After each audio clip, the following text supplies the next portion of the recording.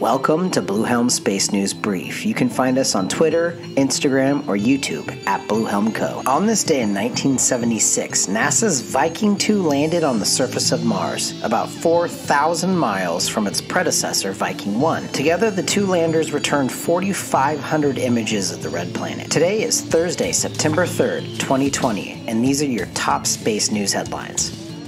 For only the second time in history, the Canadian Space Agency will have a smooth transition between presidents as the Government of Canada announces the veteran public servant Lisa Campbell will lead Canada's space agency. Campbell moves over from Veterans Affairs Canada, where she was Associate Deputy Minister. As NASA begins assembling the booster for the Space Launch System SLS rocket that will power the first Artemis mission to the moon, teams in Utah are evaluating materials and processes to improve rocket boosters for the use on the mission after Artemis 3. Quote, landing the first woman and the next man on the moon is just the beginning of NASA's Artemis program, unquote, said NASA Administrator Jim Bridenstine. Quote, the SLS flight support booster firing is a critical part of sustaining missions to the moon. NASA's goal to take what we learned living and working on the moon and use it to send humans on the first mission to Mars, unquote. The SLS boosters are the largest, most powerful boosters ever built for flight. SpaceX today launched 60 Starlink internet satellites on a Falcon 9 rocket while disclosing early testing results from the constellation for which it now has launched 713 satellites. SpaceX plans to roll out a public beta of Starlink internet services later this year, but is for now testing the service with employees.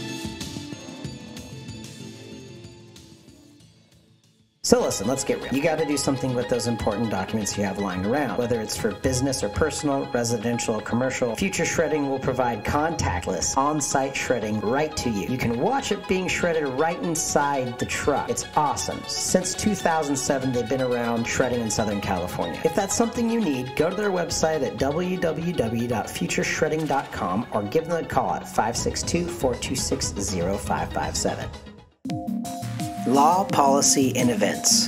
NASA's Artemis program of human lunar exploration can help pave the way for human Mars mission, according to a new report released by the Space Exploration Advocacy Group. The workshop identifies 85 activities or functions associated with human Mars exploration, ranging from human health to landing technologies and surface systems. A, quote, significant number of them can benefit from the Artemis program or ongoing research on the International Space Station, the report concluded. The article and the report are both located in the show notes.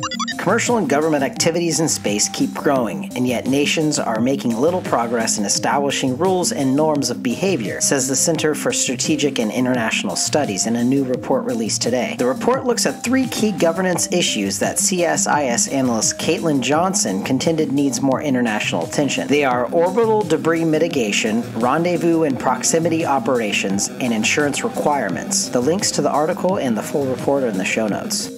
SpaceX keeps stacking those Starlinks up there, aren't they? I love it. Quick question to ponder.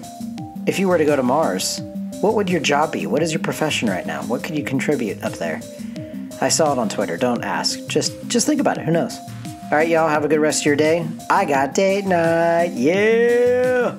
Drink your water.